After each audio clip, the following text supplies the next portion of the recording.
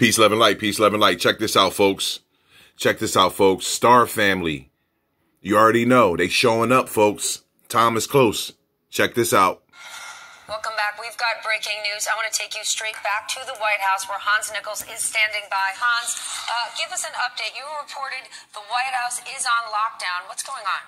The White House is no longer on lockdown. They lifted that about 3 minutes ago. Now the doors are open here, and it appears that we are back to normal. So clearly no longer under lockdown. In the intervening 15 minutes, we had statements out of NORAD and NORTHCOM, which does air defenses for all of North America, and they've said that aircraft have been taxed. So that in vernacular, that means they've been scrambled. They've sent up... You hear that, folks? Scrambled air fighters, jets, because they had a unknown object fly over this building that they call the White House. So we'll see to what extent and what sort of details there are about this airspace violation, if there's still a threat. I can tell you here at the White House that the lockdown is over.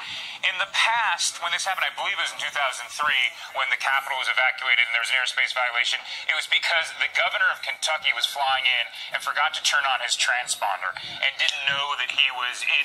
Now, you see the spell? You see the spell? Oh, it was the last time we had this type of situation. It was the governor flying over and he forgot to turn his transponder on. Let me tell you something, my people. When you're in an airplane, your transponder has to be on 24/7. It can't be turned off. If it's turned off, that's a violation of air traffic rules. You understand? Violation. So sometimes these are simple, just aviation errors. Obviously, they take all precautions at the White House and the Capitol, as well as the Pentagon, and fighters have been scrambled. Well, they at least have been tasked. I should be clear on that. They've been tasked. And we'll see to what extent we get updates, but the White House no longer on lockdown. Stephanie? Hey there, I'm Chris Hayes from MSNBC. You see that, folks? Fighter jet scrambled. Breaking news. Shout out to Hidden Underbelly. Peace, love, and light.